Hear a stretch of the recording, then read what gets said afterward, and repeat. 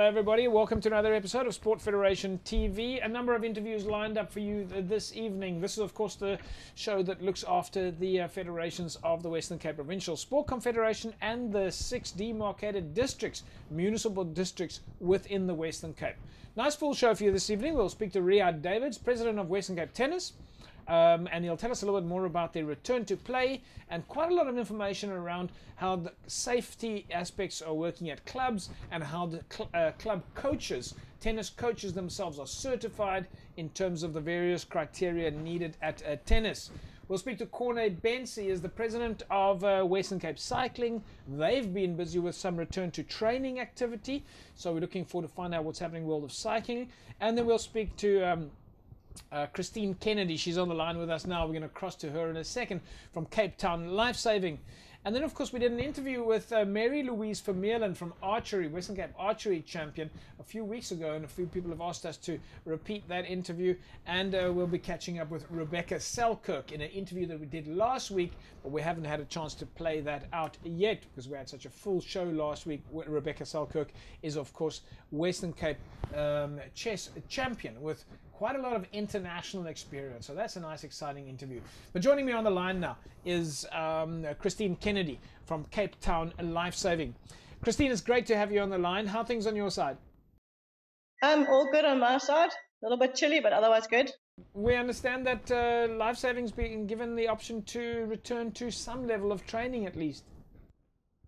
Yes, we have. Obviously, we have to adhere to the guidelines that the government has laid down. So it's strict protocols. We have to obviously do temperature screening, and there's certain limited numbers and obviously certain things that we can't actually do. Club has to be sanitized before and after, but yes, training is going ahead.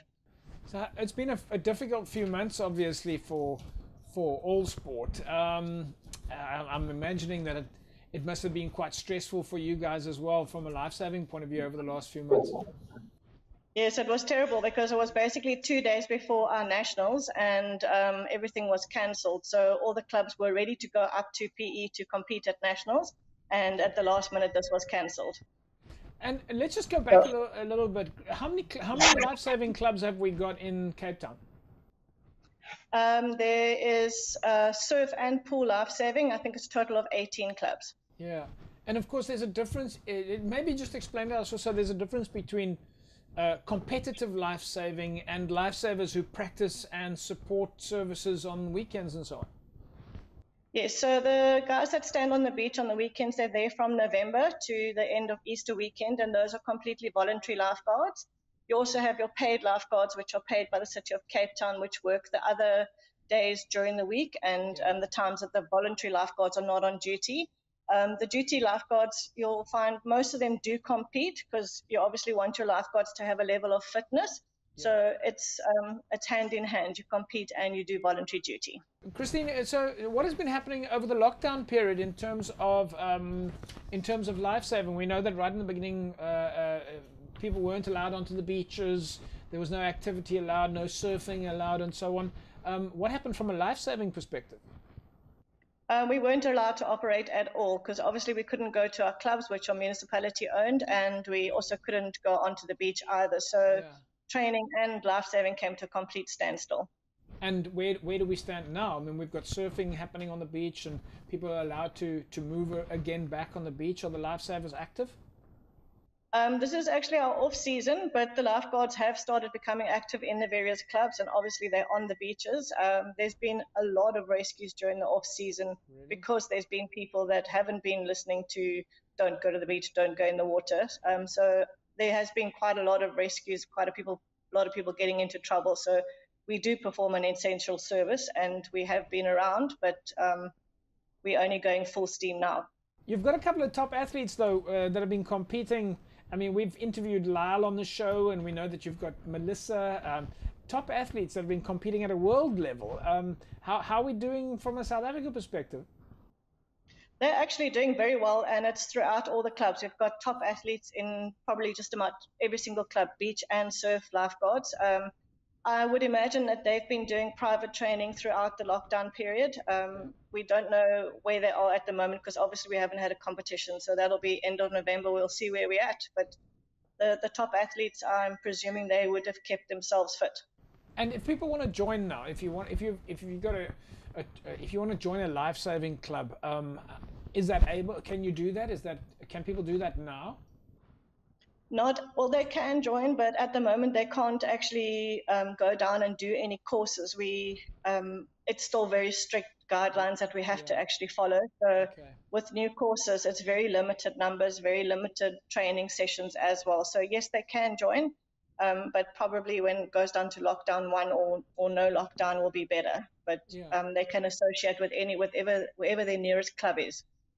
And what's your current activity? What are the lifesavers that are at the clubs at the moment? What's their next big thing that they're doing? Of course, we know that there's restrictions at the moment, but what is it that excites the life-saving fraternity at the moment? At the moment is to actually do their annual retest. So a lot of them are getting fit to do that. And there's a few clubs that have already started with their annual retest. So the main thing is for the lifeguards to know the new CPR protocols, which is with a BVM bag. It's no longer contact CPR. And they also have to do their swim runs and their board rescues. So it's just maintaining their fitness so that they can actually pass their annual retest. We obviously think of lifesavers as the first thing that we see is CPR. And probably most of us are familiar with that because we've seen it in the movies. But you say that with the COVID restrictions now, the resuscitation process has changed. That's obviously not allowed anymore. I think lifeguards are more preventative. We actually want to prevent a rescue from happening before it happens. So most of your lifeguards need to be alert to actually make sure to stop something before it actually happens. But in the unlikely event that there is a rescue and they have to resuscitate a person, yes, those processes have completely changed. Before you used to do ABC, you used to touch the patient, make sure the patient was alert or not alert. Now it's completely no touch. You've got to look and see, and you're doing two-man CPR with a bag valve. Can't explain, it's BVM, it's what it's called. But it is a completely different process that the lifeguards are learning now. That's unbelievable. That's so much new information for us. We haven't thought about. Well, I suppose one should know these things. It's all about protection. It's protection of yourself and protection of the bystanders as well. So everybody's got to be aware of COVID. It is out there, and you have to make sure that you are protected. Yeah. Christine, we'll leave it at that now, and we'll say thanks to you for chatting with us, and we look forward to catching up with you again soon, and hopefully your athletes will be able to compete again shortly.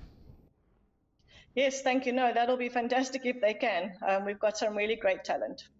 There we go, folks. Christine Kennedy, of course, chairperson of Cape Town Lifesaving, and wow, so many different things that the lifesavers are busy doing at the moment to obviously stay safe, and well, most importantly, also to make sure that you are staying safe. And it's one of those sports that we can actually recognize as an essential service for you as a member of the public, and we should actually be most grateful to them. But that's, of course, Christine Kennedy, chairperson of Cape Town Lifesaving. We look forward to carry on showcasing Lifesaving, who, in fact, is doing really, really well from the Western Cape perspective and on an international level. As you know, we've had Lau de Mornay on the show, world life-saving champion. Folks, we'll take an ad break. When we come back from the break, we're going to catch up with Corné Bentz, president of Western Cape Cycling. They're busy with training at the moment. We'll find out what they're up to. Right, next up is a lunge with a bicep curl. So this is targeting our main posterior chain, glutes, hamstrings, and obviously biceps with the bicep curl. From this movement, you're going to make sure that with any orthopedic issues or any knee issues that you decrease your range of motion, so don't go into such a deep squat. Right, starting off, dumbbells at your side, standing nice and tall, no rounded shoulders, standing nice and tall, taking a nice big step forward. From there, bending your back knee as you go down to the floor, keeping it nice and tall, bicep curl, and drive the weight back. Right, and you're going to alternate sides as we go along. Nice big step, lunge, bicep curl, and step up. Right, for sore knees, decrease the range and work from there.